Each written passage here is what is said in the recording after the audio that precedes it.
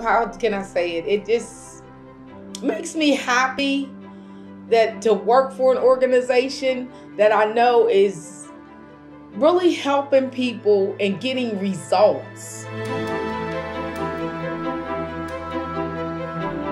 There are multiple social barriers to health in the North Side. We have a large number of North Siders who, according to census, are living in poverty or working poor.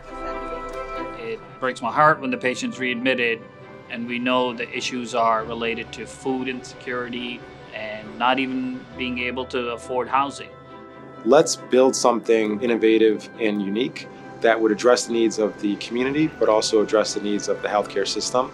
With all these voices working together to make those connections to community resources, it's really highly aligned with addressing the whole person as a part of whole care. And collectively, we came together to create Thrive 18. We really wanted to hear from the family themselves and see how can we work with you to make sure you get the resources that you need. When the team screens the patient and they screen positive, they're referred to community organizations such as Thrive 18, as well as Healthy Food Center to address those needs. When we first started Thrive, we were looking at trying to reach about 5 of the neighborhoods on the north side. We now have been in every neighborhood. I spent over 52 years of my life here on the north side. I was born on Sheffield and used to go to church at Regina Chaley on Juniata. You know, now here I am working for Highmark and AHN. It gives me personal pleasure to be part of the strategy to pull this off. There's a lot of good intentions from a lot of organizations and people. And the one mistake they make is they enter a neighborhood with people that aren't from there. And people are skeptical. Having the people in the neighborhood is the only thing that's make this a success from the beginning. Denisa is a lovely young woman. She's quiet, but she's strong. I like to cook, and I cook every day. To entice the kids to eat rice, she puts food coloring in it. So the rice is always pretty. African, sometimes we are scared American. That's when they say, why this woman is coming with me? I didn't tell her, but I was scared by my heart. I met her through a program that Thrive 18 was asked to spearhead for the health department. First, it started out with some things she was dealing with in the house. Yeah, it was like a basement. It was too much raining, and the water is coming downstairs. And so I contacted Housing Authority for her with that, and I found out that she wanted to do her citizenship.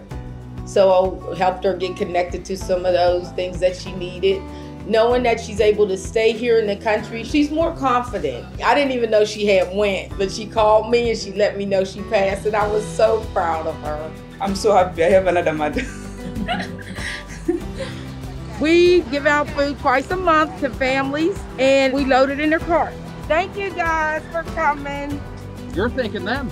Oh, always. Without participation, our program would mean nothing. She's a typical family member that knows how to give help delicately so people aren't harmed.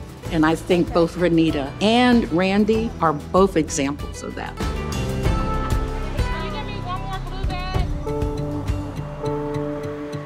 Before I started working with Thrive 18, I was actually a family that was in need of help. From there, I've been working with Thrive 18 for like 2.5 years now because I know the need. I have not always been the greatest parent. I tried to be the super mom, super wife, and I fell down for a minute. And we as a family have had to overcome a lot of things. And I think places like Thrive 18 helps address some of those things. She's always been a kind-hearted person.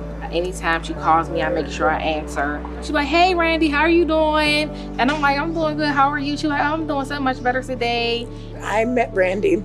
Her son attended the school I work at. When I was enrolled in Thrive 18, she just happened to be the worker assigned to me.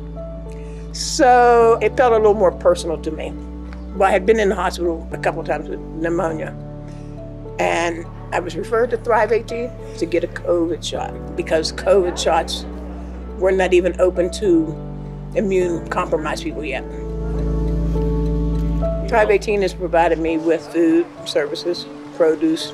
Even with helping Miss Rebecca get her Duquesne light bill situated, I reached out to my supervisor, like, listen, Miss Rebecca needs help. And while she was calling me to let me know that they were going to be contacting me, the gentleman was already on the phone beeping in. Between Thrive 18 and my children, I eat healthier. I definitely feel more energized. My children are relieved with Thrive 18 because they feel safe with Randy.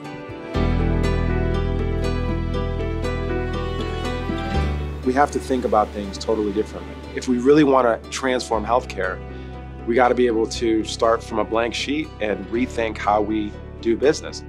Through the Thrive 18 program, Highmark Wholecare has been able to work with over 2,000 members in addressing their very specific needs. Testing these kinds of approaches, we need to be patient in understanding how they work. And ideally, we see lots of individual outcomes that are better than we would have expected. I think that's very likely.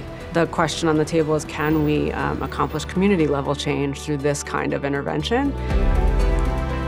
Our neighbors are used to things coming and going. And I think that's what I appreciate with Highmark. They're here, they're listening, and they want to be a part of the solution for the communities. I'm so happy because I found a friend. She loves me and I love her too. Most kids, if you give them their self-esteem, if you help them along the way, give them some discipline and give them plenty of love, their day will be okay. They can at least survive it.